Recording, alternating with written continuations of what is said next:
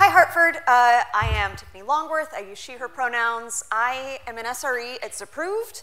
And I wasn't always in ops. Actually, when I started at Puppet like 6 years ago, my job was as the consultant coordinator. So I made sure they got to the right client with the right materials. And I quickly automated myself into boredom. And so my manager was all like, hey, you want to implement some software?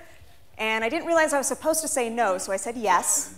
And I learned some really hard lessons. They left me with some deep emotional scars and a drive to figure out how to do this stuff right. And that's why I'm giving this talk, so you can end up with completely different emotional scars when you try to get people to adopt change in your organization. So, but because we're in tech, change is constant. You roll out one thing, hopefully you get to iterate a few times, but all too soon the business is going to pivot onto something else, and you have to rip it all out and start over again. Now, when this is done well, it's amazing. Like, the thing you have been doing has been brought into the world, and people go, man, your baby is so amazing. But when it doesn't go well, it is the worst. Because the people who are rolling out the change have no idea why all these people are not adopting your clearly beneficial tool or process. The people resisting the change wonder why it's getting shoved down their throat. They don't see the benefit and why they should change from what they've been doing the whole time, which means that they don't actually end up picking up the change you're doing, which means that you've got a bunch of subverted processes and you've got a lot of shadow IT, and the thing you were trying to fix doesn't get fixed, which means in 6 to 18 months we're just going to try it again and everyone's miserable. Nobody has the energy to do it. Has anyone had a terrible experience like that? Okay, so just as we're a bunch of nerds that like computers, there are nerds that like change and study this. And they have several frameworks, and one of them is called ADKAR, which is an acronym for these things. And I'm going to hang my talk on this framework. So first of all, in order to have a successful change, people need to be aware that a problem even exists. They need to desire the fix, know how to fix it, be able to implement that fix, and then be reminded constantly because we are all human. So to be clear, this is not a talk on how to force your crappy change onto an unwilling populace. We have not yet reached the dystopian future where you can get force pushed directly into someone's skull. This talk is about how to communicate your change in a way that it will be adopted. And the first thing about that is making sure you're doing a good change in the first place. My personal favorite part of any change management that I do, whether it's a tool, whether it's a process, is the stakeholder interviews. So when we think about making a change, we are usually thinking about our experience about it. And our experience is necessarily limited. And if we're just making a change that only impacts us, then, you know, cool, whatever, just do the change. But we're usually having problems getting change to stick with other people. So everything we do has edges that intersect with what other people are doing. I make a change here, it impacts you down the road. You need to have a clear understanding of what your stakeholders are experiencing. So stakeholder interviews are the most important part of a change management, in my opinion, because you're going to figure out how aware they are if there even is a problem in their view, and what they do desire, because maybe you have different desires. So when you go in, what you're not doing is saying, hey, I'm going to implement a new pipeline and you're going to adopt it. What do you need me to do? Because they're going to be like, oh, well, you already got it, like whatever. I could be eating lunch. Come in and just ask questions. Here's the space. How do you experience it? What are the things that keep you up at night? What do you wish was better? And even if they identify the things that you've already identified, let them have that. That whole IKEA problem that Paul was talking about, let them own, like, oh yeah, I identified that. Like, sorry, I got a microphone. Write down everything they say, whether they wish that your new tool will mow their lawn for them, or whether they're actually asking for something that is reasonable and that you could deliver. Write it all down as if it were completely viable, and then ask them to sort. What is the most important thing? They're gonna have a lot of wishes and desires and fears. Figure out what is most important to them. Ask them what they've got in place that absolutely cannot be destroyed or undermined. So if they have a dashboard that's absolutely crucial, maybe your change is going to be a terrible change for them if you break that. Figure out what that is up front before you go all the way down the change pipeline and then find out nobody wants to love your baby. Ask them to sort it by importance, and whatever you do, do not preach like, oh yeah, we're totally gonna do that, because you don't know what everybody needs, and you might end up with conflicting requirements. So don't make promises. This is not requirements gathering, this is exploration. And do not make promises.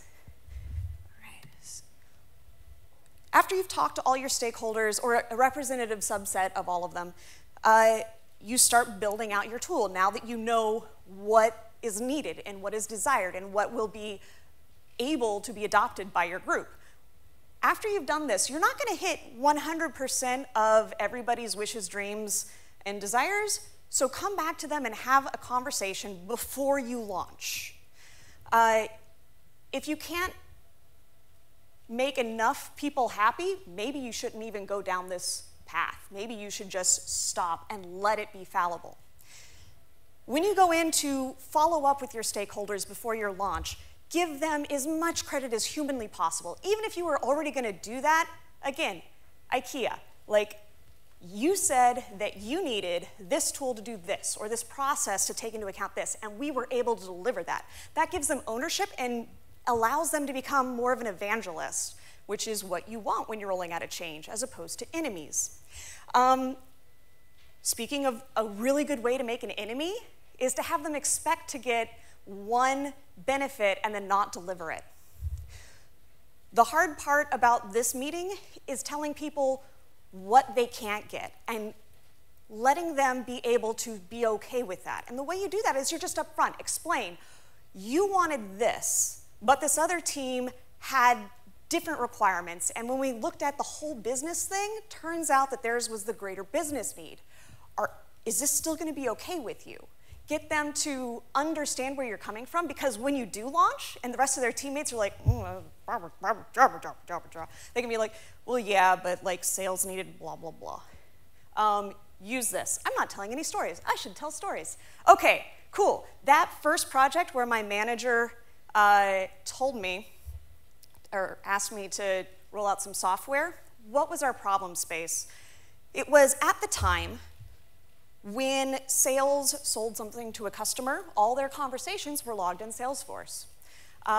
When they sold the product into the customer, the consultants went on site and, maybe made some custom modules, wrote down a whole bunch of notes about what their infrastructure looked like. I was working at Puppet. And then they put all their notes in a separate tool, a really dilapidated wiki, and then support, once they got a hold of the customers afterwards, would take care of their needs in a support tool. And none of these tools talk to each other, which could lead to a lot of pain. And so I had stakeholder interviews with sales and consulting and support, and I just wrote down everything they wanted. And then I had to come back and be like, hey, support, I know you wanted this, but sales's need was actually far more impactful. Will you still be okay with us rolling out this particular solution? And they're like, fine. The better way to do that is to be like, we can't roll it out with what you want right now. Here are some ways that I think, given 3 more months, we can roll out something that will meet you halfway. Is that good? And that's what they liked. So you seek consensus in that way.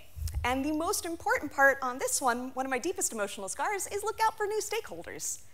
So the tool we ended up going to create a single view pane for the customer view was kind of like if Facebook and Wikipedia had a baby that wore a tie. It was pretty fun. And Salesforce would stay where it was, Zendesk would stay where it was. We would ingest this information and put it into a panel, so if somebody wanted to see all of it, they would come in there. And this was a great win, in my mind, because our wiki at the time was super crusty. It was like, it took multiple seconds for pages to load. You couldn't find anything. Like, nobody ever said anything nice about this wiki. So replacing that with a new tool, I was like, oh, piece of cake. I neglected to pay attention to who was a stakeholder for the wiki. That also included like product and HR and marketing. All sorts of other people use this wiki, and they all experienced the same pain of the pages loading, but they all had different requirements that I didn't take the time to go in and interview them for. So when it came time to launch, it actually got shut down at the executive level just because there was not enough coverage of those other things. And so, of course, I was like distraught, and I like gnashed my teeth and wailed and read a whole bunch of books on change management so that this would never happen to me again. So please don't let that happen to you. Always evaluate if your stakeholders have evolved. Okay, but you've seen this talk. You've done all your interviews. You've followed up with all your stakeholders on what will and will not be included. You've gotten consensus. You are ready to roll this thing out. Start with the tigers. What are the absolutely terrifying, catastrophic things that are going to happen if we do not do this change? You really, really want to go for an emotional impact here. We're a lot of tech nerds, and we can kind of be like, oh no, feelings are manipulative, oh, that's terrible. But here's the thing. Emotions are the way you compile code for human consumption. If you simply start with the details of you should get out of your sleeping bag and put on some shoes and unzip the entry to your tent and exit. The optimal exit is probably in a north-northwesterly direction. They're already halfway inside the jaw of the tiger. Nobody's paying attention if you start with the details. Start with, oh God, there's tigers! Like, wake people up. Okay, some really good examples of tigers are recent pain. For that one that I was talking about, I could say, hey, support, you remember that time where you spent 2 full days working on a customer's issue before you realized that the consultant that went on site built a custom module and they're not working with what you thought they were working in the first place? Man, didn't that suck? Do you want to do that all the time? And they go, no, like that is a great emotional appeal. This can be their pain. It can also be other people's pain. Like, hey, did you see that security issue that happened? I sure hope that doesn't happen to us, don't you? Make those kind of appeals. Future threats are great, especially if it's like the government hammer, like, oh, GDPR. You just gotta do it. That's a clear and present tiger. Changes in compliance. If competition is coming for your lunch, maybe you should change so that you can react to that. And my personal favorite is a misalignment with self-identity. So if you have a company, say you work at an automation company, and you have 3 different tools for tracking things that relate to one customer, and you have to manually click in to 3 different places to log in, man, shouldn't we automate that if we're really who we say we are, if we're going to be an automation company? Like, who wants to be known as a hypocrite? Wait, let's try the other one. Who doesn't want to be known as a hypocrite? Yay, okay. Drawing attention to those types of issues is really, really powerful, which leads to our second step. Once you have pointed out the tigers lying in wait, people also need to know about the puppies. What are the good things that are going to happen when we do follow this new tool, when we do adopt this process that you're asking for? Again, you're going for an emotional impact. And as much as I wish that people cared about data quality, they don't. What they care about is being able to go home like at peace because they didn't have to stay late reworking a project because the first time they delivered it, the data was bad, and so they had to rework everything and munge the data, and now everyone's angry and da-da-da-da-da. What they care about is like, if your data's clean, you can go home on time regularly. That's a really good puppy. Similarly, I'm just gonna jump straight to the self-identity one. Be like, hey, you will be who you say to be, who you want to be if we adopt this change. People really like that. Again, you can point to, will your work be easier, less, or more interesting once we adopt this? And continued employment is not do this or else you're fired. It is more, if we do this, then the company will not succumb to like being sued, or our competition won't completely devour us and leave us. And then also the greater good. Is this actually going to improve the tech community? Is it going to improve your actual local community? Is it a green initiative? Are we saving paper? Like, let people feel good about themselves. Make them start seeing all of the great things that'll happen when they do this tool or process. Now, it is only after pointing out the tigers and the puppies that we move on to the knowledge aspect. Never, ever start here. If you start here, people will zone out, they'll get bored, they'll freak out, they'll be like, oh God, what am I gonna do? I'm never gonna remember all this stuff, I've got too many things going on. They don't see the big picture. Who here has seen someone try and say, step up and say, we have created a new drop-down in Jira so you can track the origin of the bug you discovered, whether a customer found it, or whether you found it in QA, or whether you found it during da-da-da-da-da-da, and then at the end of 6 months, we'll have enough data so that we can see like where all of our stuff is coming from, and then like 6 months later, nobody's used this, nobody even remembers why it's there.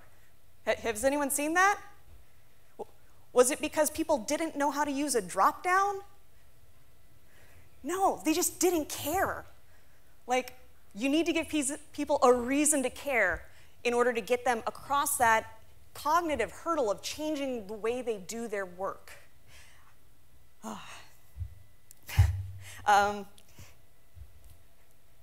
Before, like, one of the very, very first things my manager at Puppet ever asked me to do was like, hey, we need to move half of the team from this half of the building to join the other team on this side of the building. Can you make that happen? And I had just gotten out of the Marine Corps. I was like, yeah, I can make that. You got it. And so I made this beautiful plan. I was like, okay, so here's the optimal layout when we finally get there. And in order to do that, we're going to have to go through this narrow hall. So this person goes first, then this person, da-da-da-da-da. Here's the order of operations. Here's our expected timeline, da-da-da-da-da. And I sent all these beautiful details out to the team, and they went, but why? And I was like, what do you mean, but why? Like, the boss told us to move. We move. And they're like, yeah, but like, I've got a window seat here. I'm like, yeah, but there's a window over there too. They're like, no, but there's like a tree, and there's a bird that lives here. Like, there's that bird's not gonna be over there, and we've got like a relationship now. And I was just like, I've got friends who are like, yeah, you looked like you had just gone through 5 hours of advanced physics class. You were just, yeah. So, never ever start here. Also, we, industry-wide, have a habit of, who's heard of read the frickin' manual? Has anyone been told read the flippin' manual? It's an awful thing. And it's awful not only because you're saying, like, go help yourself, won't help you. It's also bad because not everyone learns best by reading. So people who have different learning styles have to work harder in order to get to the same point. So when you're doing your knowledge, you should understand that people learn differently than us. Or like, everyone learns differently and uniquely. Here are some samples of learning styles. If you are more of a visual person than a verbal person, maybe this helps better. You can, exact same information, but I've presented it in a graph, so you can be like, oh, solitary and group are actually like subsets of these other types. And I'm not saying that you have to make a podcast and make a video and make a group thing and make a solitary thing. You can combine lots of learning styles with a few things. My favorite way to do launches on this knowledge aspect is, I I write the docs and the how-tos while I'm creating my tool or I'm figuring out what the process is going to be. So that's already documented if someone just wants to RTFM. But the best thing is when I launch, we're like, here's the why, and here is a class. And so there is a group context where I am standing in front of a classroom and going over the materials that I wrote, and we're also doing some hands-on stuff. So people who are tactical learners get that immediate feedback that they miss when they're just reading a doc. People who are visual have that. The secret sauce is in recording this class and making that available along with the doc so that people who are auditory learners but learn best in solitude can just watch it later and hear me talking through the thing. Is this making sense? So write your docs, record a live class, and share the recording. Is like, you hit so many different learning styles this way. Okay. All right, next, ability. If everyone knows that the way to change an asteroid coming to Earth is to knock it off course, but we don't have rockets that'll knock an asteroid off course, we're screwed, right? So ability is really important. You want to give people someone that they can emulate to prove that it can be done. You want to say, I want to be like Mike. Mike has already adopted my new tool, my new process. And you want to walk through the details, the specifics of what it is that makes them successful. Because the more details you have in that aspect, the more someone can visualize themselves in those footsteps. And the more they can visualize it, the stickier your concept will be. That being said, the stickiest concepts are the most straightforward. So try and make your launch as just super simple as humanly possible. I need water. All right, so because a lot of us really pride ourselves on being detail-oriented and geeky and being able to hold like lots and lots of random facts in our head, but we all get lazy and tired, and we really only nerd out about our stuff. Who here is all like, oh man, finance, tell me all about your regulation stuff. Like, I just want to throw that in there with my Linux kernel details. Like, does anyone, we can't nerd out about everything all the time. So you want to make your change as smooth and easy for people to adopt as possible. In change management parlance, this is often called clearing the path. So my favorite way of clearing the path is subverting imposter syndrome. So we all have tools that have like toggles and fiddly bits and like secret handshakes in order to make the thing work. Those are bad. Those are friction. Those make people feel bad about themselves when they can't do something that seems pretty simple. So one of the tools we launched was an HR information system, and we chose the tool because it was so simple for end users to just walk in with something in their head and then be like, oops, I accidentally did what I wanted to do and I didn't have to consult a single document. It was just easy. This worked perfectly except for in one situation, for time management tracking. So if hourly employee submits their hours, it looked like it was from 1996, but it worked, it was fine. But the managers had to go through like this labyrinth of button clicks, and it was different every time before they could approve, and then it would look like it approved, but it didn't approve, and it was terrible. Everyone felt bad about themselves. So what we did for that one is, in our wiki, in Confluence, we had the troubleshooting page, and we're like, hey, if you're here, it's probably not you. Here's a GIF of a baby monkey. Watch it as long as you need to, because you've probably just been through hell. And then after that, then we went through all the toggles and handshakes and fiddly bits. Letting people know that it's not them goes a long way. Also, when it comes to ability, if your manager says you can't do a thing, then you don't have the ability to do it even if you have the ability to do it. So make sure management's on board. Learned that one the hard way. Okay. Hooray, you launched it. Everyone's aware of the tigers, the puppies. They know how to do it. They're able to do it. We're done now, right? Who's seen something just get launched with a lot of fanfare and then just not happen? We are all human. We all have a lot of stuff going on in our worlds. We need reminders. So how can we remind people? We're here at DevOps Days. We like the DevOps, which means that we like clams or calms or cams, which means that we like measurements and metrics, which are great because they show us that we are successful. But not only do they show us we're successful, they show other people, hey, that thing that we did like last week, it's already going up and to the right. You remember that thing we did last week? And they go, oh crap, I'm supposed to be on the up and to the right train. And so like it'll remind people, yes, I need to do this. Also, if you're able to track who has implemented your tool, like just go through and like, is the pipeline there? Is the pipeline there? Oop, no pipeline on this repo. I can go talk to that team. Because if people are not doing the change, they are likely busy or terrified. The fix for both of those is help. So go in, say, are you having issues? What do you need? And work with them. Iteration announcements. I've launched some things with some pretty big gaping holes in the immediate thing and said, we're going to fix this soon.